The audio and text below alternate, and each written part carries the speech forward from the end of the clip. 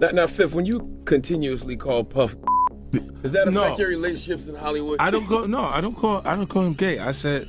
Let me read it, Fifth. Oh my God. Sorry I can no longer help you guys. Soon you will all be gay and happy. You are all now left under leadership of Puffy Daddy. Report to the nearest rainbow. Dinner Thieves in theaters January. Oh, that's why he says things. He doesn't even know what he's saying is like fruity. Every day, it seems like 50 Cent is gathering more solid evidence against Diddy, showing the world that Diddy isn't as angelic as he portrays himself in public. In his latest revelations, 50 Cent claims that Diddy slept with certain rappers during his career, his fame and fortune. To add to the craziness, he even dropped some names. This gossip just keeps getting wilder. The recent allegations against Diddy have shed light on the shady side of the music industry, notorious for its cutthroat competition and deceitful tactics. The billionaire mogul is now under fire as more and more individuals come forward, accusing him of exploiting and manipulating artists. Some allege that Diddy used coercive tactics to pressure artists into signing contracts that included questionable content, alongside disturbing claims of exploitation and financial manipulation. Though the specifics of these contracts are unclear, the overall situation is undoubtedly troubling. The music industry has long been accused of engaging in shady dealings. In a recent video, Dave Chappelle tackled this issue, highlighting how the entertainment business exploits musicians by using intricate legal jargon in contracts. Chappelle suggests that these contracts are deliberately designed to be confusing, making it difficult for musicians to grasp the full scope of what they're giving up when they sign on the dotted line.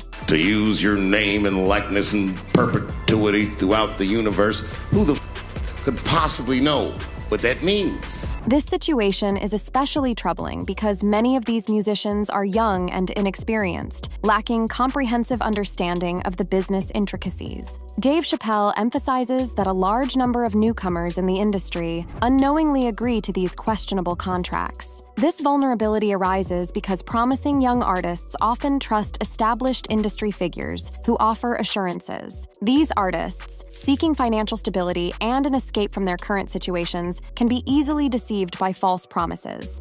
And I signed the contract the way that a 28-year-old expectant father that was broke signs a contract. I was desperate. I needed a way out. And the same thing happened to one of the Bad Boys artists, Lil Jerome. Jerome, originally Stanley Jerome Childers from Akron, Ohio, is a male R&B singer who entered the music industry at the young age of 9. Over the years, he has collaborated with notable artists and producers, including Kelly Price, Mario Winans, Rodney Darkchild Jerkins, Faith Evans, Cheryl Pepsi Riley, the late Heavy D, Ron Grant, and Kelly Price. His journey began when he was discovered by Diddy and subsequently signed to Bad Boy Records, a record label owned by Diddy. Jerome made his initial musical debut on the Bad Boy compilation album titled Nothing But the Hotness in '98. His presence extended to the soundtrack of the film Belly, where he contributed with a cover version of Stevie Wonder's song Never Dreamed You'd Leave in Summer. In 1998, Jerome unveiled his single Too Old for Me. Although the chart performance of the song remains unknown, it secured a spot on the Bad Boy Greatest Hits Volume 1 compilation album. Following this, Jerome's track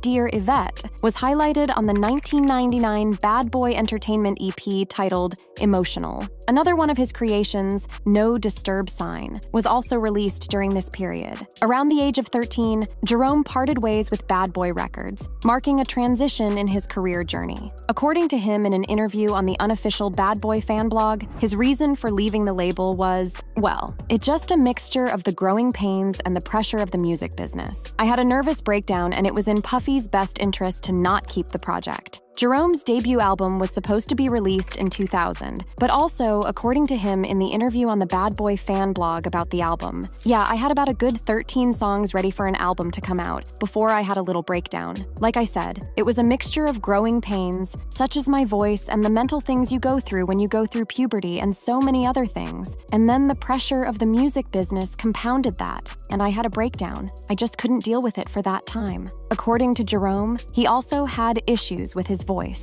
He stated in the interview, "Yeah, the crazy thing was that the time when I started going through puberty and then my voice started acting up, I didn't have a normal voice change. Once my voice started to change, it didn't change normally. I was going through reflux disease also. So, there would come times when I would try to hit notes and nothing come out. So it was driving the whole label and me crazy because we didn't know what was going on at the time. We first thought it was the voice change, but we realized it wasn't the voice change. I had actually gone through the voice change already. They thought it was allergies. And then after they realized it wasn't that, they finally realized it was reflux disease." In a past interview with Bad Boy Dog, Lil Jerome shed light on the circumstances surrounding his departure from the label. When asked if leaving Bad Boy Records was his decision, Jerome explained that it was a combination of growing pains and the intense pressure of the music industry. He revealed that he experienced a nervous breakdown, and it was in Puffy's, Diddy's best interest to discontinue the project. To clarify, leaving the label wasn't his choice, but rather a consequence of challenging circumstances. And the album just never came out.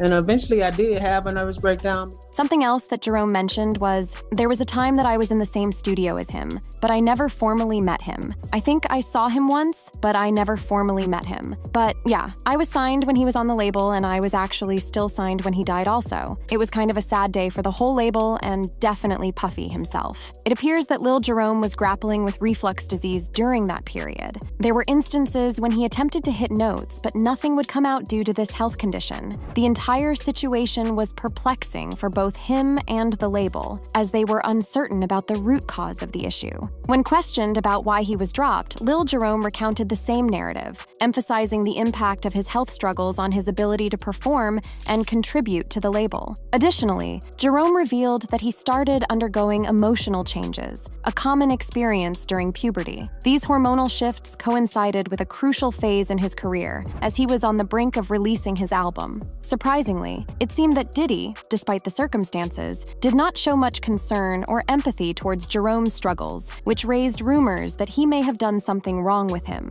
Remember Carl Thomas? He shared a poignant account of his departure from Bad Boy Records. He mentioned that after the D of his brother, Diddy called him just a week later, seemingly without consideration for Thomas's grieving process. Instead, Diddy inquired about Thomas's return to the studio, indicating a lack of sensitivity to the artist's personal tragedy. A surprisingly large number of musicians who were once signed by Diddy have also accused him of luring them to do some suspicious actions. The rapper Jaguar recalls one such incident where someone walked in on Diddy, making the new singer Christopher Williams go down on him. She walked in, the door wasn't locked, so she didn't think twice about just walking in, and when she walked in, she saw Christopher Williams performing fellatio. It's one thing to perform S-acts with doors unlocked, but according to Jaguar, Diddy was even more unashamed. He didn't bother stopping either. Now, from what she said to me, it was disturbing because, they didn't stop. One such unusual activity was also faced by Method Man. Method Man was sitting in a club in LA when Diddy approached him.